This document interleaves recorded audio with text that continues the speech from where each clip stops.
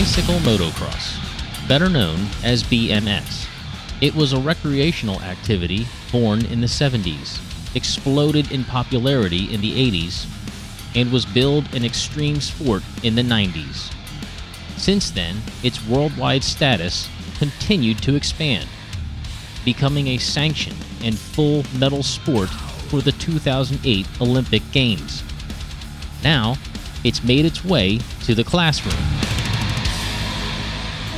We are going to be building bikes, and then you will have the opportunity to ride that bike. Well, if you're good enough, you can race. Yeah. BMX USA has organized a STEM-based enrichment program that is equal parts science, technology, engineering, math, and athleticism, and it has students and teachers alike buzzing about it. Okay, so this is what you guys are going to be putting together. Is it a BMX? This is a BMX. These are racing BMX bikes. Oh. So my goal today is to really answer all of your questions and help you understand what we've learned over the year and a half of having this program out there with kids. You're the teachers. I want to make sure that you're comfortable with this when you leave. So if there's questions, let's get it out of the way now. ESN TV caught up with technology teachers from each Edison middle school as they were receiving a crash course in bike construction ahead of the district-wide rollout. When I walk through this, talk about assembling the stuff as the kids would assemble it. Because I think that's really important for the kids to do the majority of this. And I'll get to that in a minute. When I talk about having the students assemble it, an adult has to perform a safety check of the bike before it goes. You know, you want to make sure, again, that you check everything really when it's on the ground. But when you're talking about the positioning of this, you still want to check this when it's up here rather than getting it down. Most of the students already know how to do a lot of this, and so it's going to be rather interesting for them. You really want it to be almost parallel, exactly. You want it to be nice and firm. Good. Apart from a safe and positive introduction to the sport, the program is designed as a hands-on engineering activity, where students are paired up and given the opportunity to construct their own bike and work stand.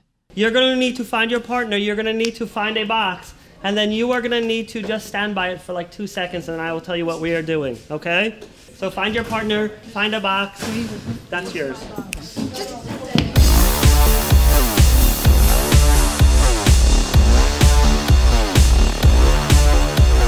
With proper supervision, students are handed a deconstructed kit prepared by BMX USA.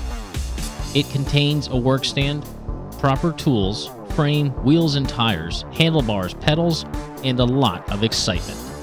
It's probably going to teach us the basics on like engineering and how chains to build work, certain stuff. like how gears and chains work. Well, considering the fact that it's like all broken down, I guess we're going to learn how our own bikes at home are like built and how hard it is to actually build it. And since it's built with machines, how hard it is to actually manually build it.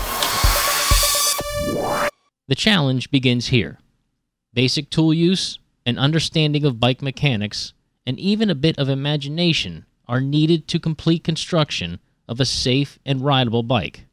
No, it's the other way. Upside down. No, you did it correctly. You did it right. No, you didn't other way. No, girl, if I put the hole in, this hole's on the bottom. it is like this. Yeah, It is you like have to this. push It's harder. Like this? What? Why would it be like that? Look over there. Together, each group, step by step, must safely construct the bike to fit the rider's needs. They take into account seat height, handlebar alignment, and tire pressure. We'll tighten this when it's off the rack. Once each bike is finished and passes a teacher's safety inspection, it's time to ride. Ride like the wind. This is where the fun is ramped up.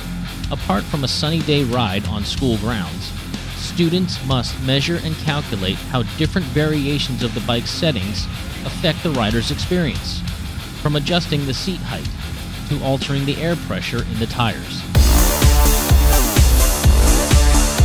Records of these findings will be assessed and presented as the final part of the program.